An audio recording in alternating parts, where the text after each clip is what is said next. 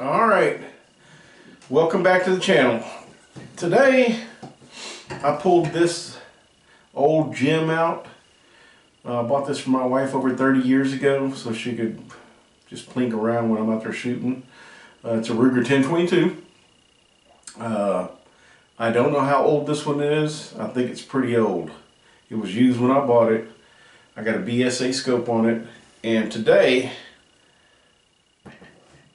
we're going to be shooting various, what are they called? These are called standard velocity rounds. So they're all 40 grain. I got Cellier and Below club, Ely rifle match,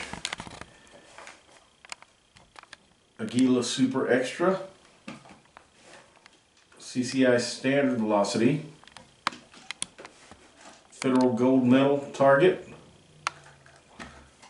Norma Tac high performance target,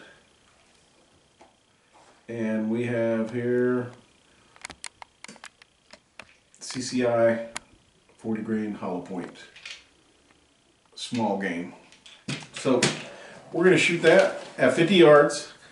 It's supposed to be pretty windy today, but I haven't been out to shoot in a while, so I need to get out there and shoot. So we're just going to test what the velocity is. Don't know how many rounds have been through this barrel. I probably put maybe 3,000 or 4,000 rounds. I'm going to try to check out the serial number and see how old this gun is. I don't know what it's zeroed for. So we're just looking for groups. And I'm going to do this again at 100 yards with the exact same ammo. I'll be doing another video with the high velocity rounds, 50 yards and 100. So if you would subscribe, if you want to watch that, and hit a thumbs up. So let's get to the range. Let's see what she does.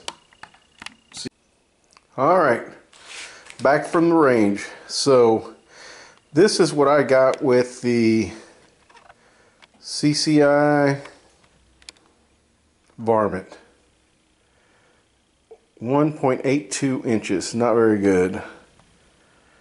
Here's another CCI standard velocity, 3.048 inches.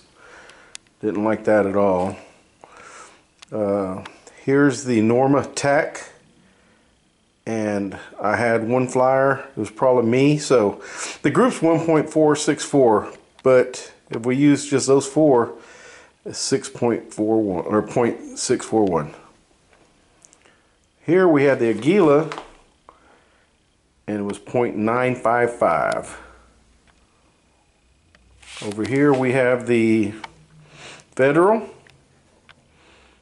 and I did pull that top shot. Either way, we got 1.003. Here we go to the SX ammo. It was 0.639. And then here's the Cellier and Below, and I did pull that one that's farthest to the left, 1.109. The only thing that changed today in my shooting was that I started using a bipod. So I'm kind of getting used to using that. I usually just use sandbags. Trigger, not very good from the factory. I've got this brand new trigger that's going to go into another gun. Another Ruger 10/22 that I bought, an old one that I'm gonna try to, give it a second chance at life. And I'll be doing a video of that one pretty soon where I'll replace a lot of parts on it, including the barrel and the trigger. This trigger breaks at 2.5 to 3 pounds, so I'm really excited about it. Thanks for watching my videos, and I hope you enjoyed it. See you next time.